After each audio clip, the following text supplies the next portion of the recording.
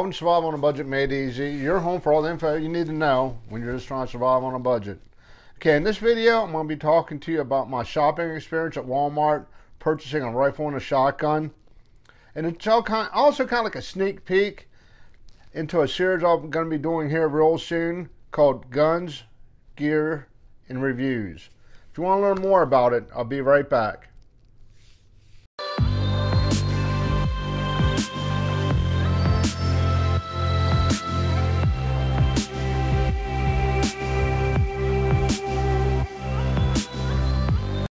Okay, welcome back to Survive on a Budget Made Easy. Like I said, this is me telling you about my experience buying firearms and a sneak peek into a couple firearms I purchased. I had a lot of people asking me to do gun reviews, and you got to remember, I'm purchasing this stuff out of my own pocket. So, but like I always said, this ain't my channel, it's our channel. If that's what you guys want, that's what I'm going to do. It's kind of risky doing it on YouTube. I went ahead and I decided to do it. But in regards to Walmart, some of my shopping experience was very unpleasant, and some of it was very pleasant. The unpleasant part was it was a Sunday, I went to Walmart, and I seen a rifle that I liked. Also seen a shotgun maybe. Actually seen a couple rifles. I just had to decide which one I wanted. But I was told I couldn't buy them that day because they didn't have somebody sell them to me or whatever. I don't know. I don't get that story. So Monday morning, around break time, I went to my car, got on my phone, called, and said, "Hey, can I talk to somebody in sporting goods?" Nobody answered the phone. The lady said, "Well, I'll send you through again." Nobody answered the phone. When she picked up the second time, I said, "Can you just ask somebody to be there for when I get there so I can purchase that rifle I wanted?" She goes, "Okay, I'll relay the message." I said, "Please call me back to let me know if that's possible." Well, I never got a call back. So I got off work, I drove to Walmart, and I got there's nobody at the sporting goods desk. So I called. I called from the sporting goods desk on the cell phone, said, "Hey, I'd like to purchase a rifle. Could you send somebody back?" And they said, "Sure." Waited 5 minutes, nobody showed up. Okay. I called again, said, "Hey, can you please send somebody back so I can purchase this rifle?" They go, "Oh, nobody came back." I said, "No, that's why I'm calling again." So after about 10 minutes, somebody came back, which brings me to the point of Walmart. Okay, I know you guys like to have low prices. I know you guys got to make cutbacks, and I know you got to keep staffing low. I get all that. But a 10-minute wait just for somebody to come to a desk after calling, it's unacceptable. It really is, Walmart. While I was there, I had one lady come up when I was trying to buy these items and said she'd been waiting over the paint desk for 15 minutes for somebody to show up. Okay, you guys got to do something about that. Have somebody in the general area. You know, maybe have them do laps, you know, like just walk around a certain area, in and out, just checking to see if there's customers or anything. It's like people just disappear. But that's that. Somebody came back. That's pretty much the bad part, was getting to that. The good part is the lady that showed up, Linda, and I'm going to say this, and it's not meant to be a dig at any of the Walmarts, but this lady was at Waynesboro Walmart. Now, I could tell she was a very busy lady, but she was very nice. It was at Waynesboro Walmart. So Walmart, if you're watching, you know, give this lady a gift card, something, a pat on the back, something. Because this lady, Linda, at the Waynesboro Walmart, was unbelievably polite, nice, caring, apologetic for having to wait 10 minutes for somebody to show up. Now, with that said, she showed me a couple rifles, and I had it down to 2, and I picked the one I wanted. Okay, and I had a shotgun I was looking at.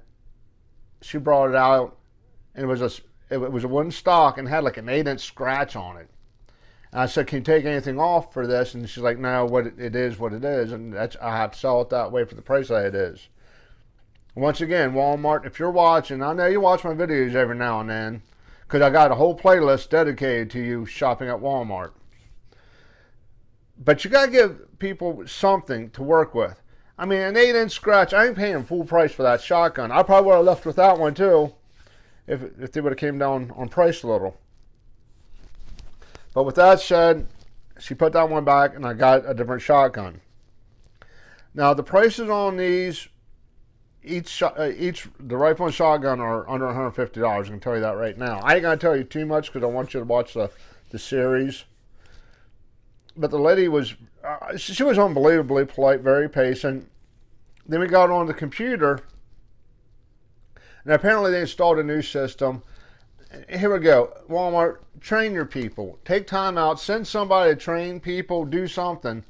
The lady did the best she could, but she had to call for a manager. His name was Wahid.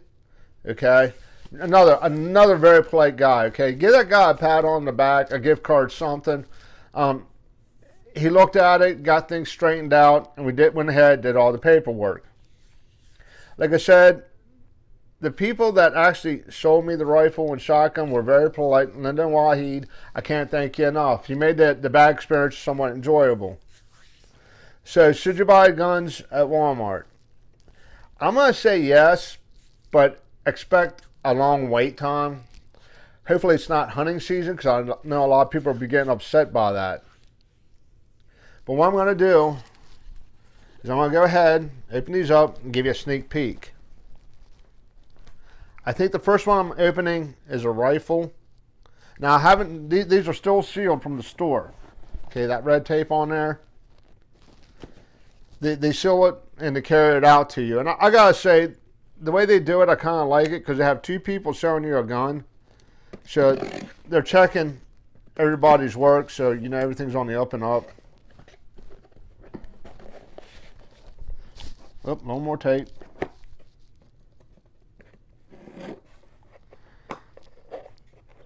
But I don't know all the policies at all the Walmarts, but I know this one, they had to carry the gun out to you, like outside, then you took it to your car.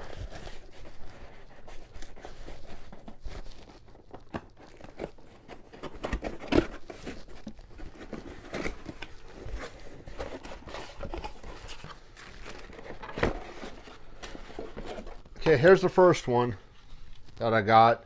Now, I'm not going to go into no detail about it. I mean, if you know what it is, you probably got a sneak peek when I flipped it over. You've probably seen the name if you're looking close enough. Okay, this is going to be one of the guns I'll be reviewing. Go ahead, put that to the side. And now for the shotgun.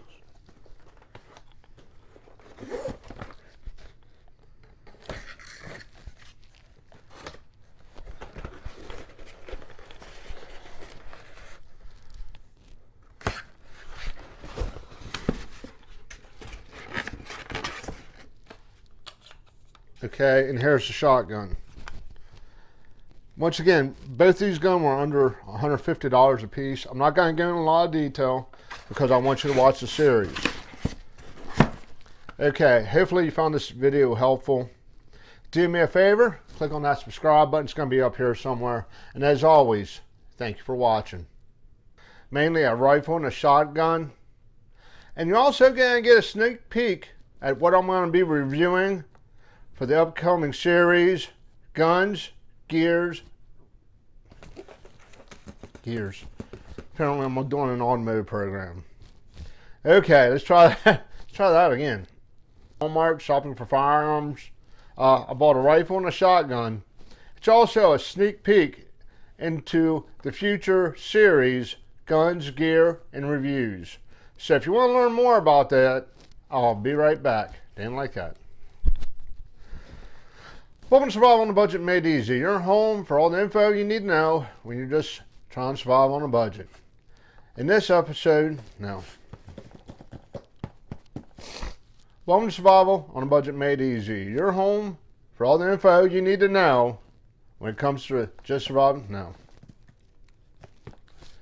Welcome to Survival on a Budget Made Easy. Your home for all the info you need to know when you're just trying to survive on a budget. I keep listening to myself. That ain't working.